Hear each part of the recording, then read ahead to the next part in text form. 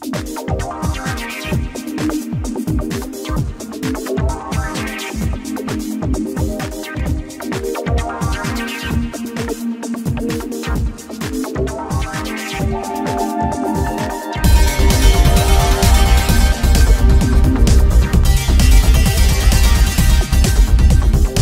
welcome back. This is Adventures with Dr. Joe.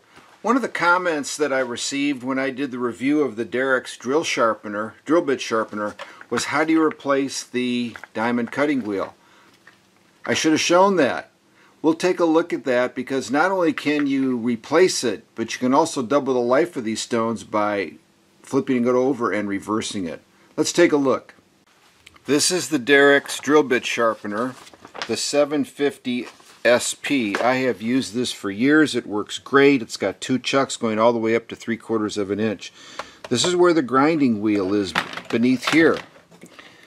If we pop this up, it exposes the grinding wheel. There's a lot of metallic flakes in here. I should probably clean those out. But here's the wheel.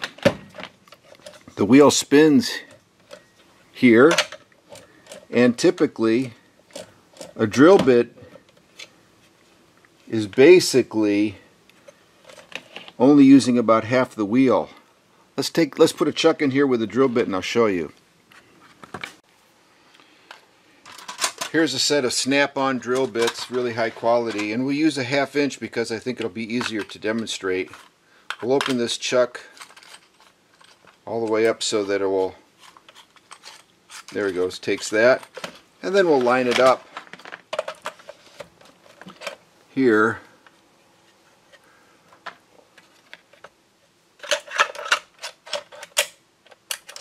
There we go. And then we'll take a look inside here where the drill bit actually interfaces with the stone. Okay, we'll take a close-up look at where the drill bit actually interfaces with the stones. We'll zoom in, and it's this lower part here. You can see it's just the lower aspect.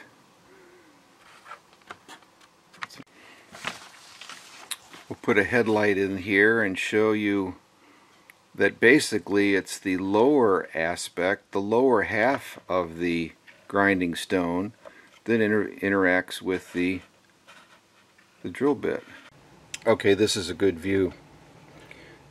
When you see the drill bit here, when we rotate it, it's actually interacting only with the lower half of the diamond wheel.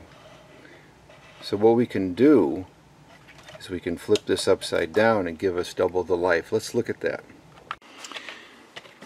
This wrench comes with the Drill Doctor, and it's used to lock this wheel in place. There are two flats here, and then we can just kind of twist it off.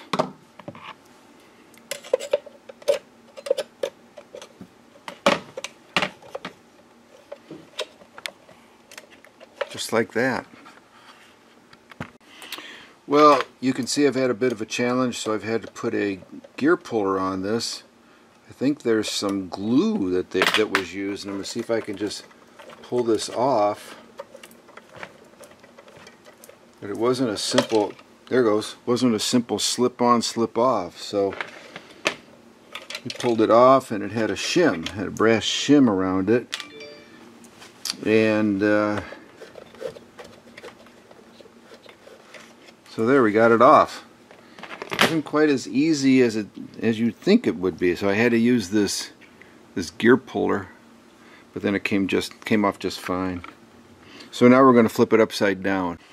So I've cleaned this all up now, and it's funny, you can see where the wear is more on this side, so we took it and we're going to just flip it up. And I was kind of surprised to see this brass shim in there, but I guess we'll replace it to hold it securely. Okay, we've got this tapped back into place. I'm going to reinstall the cap or the fan, or both, whichever you want to call this top piece. Screw it in. I'm going to tighten these screws equally.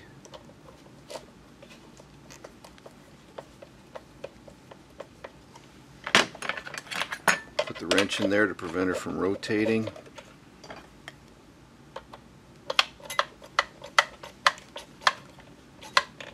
Okay, there we go. Let's plug it in and just check it.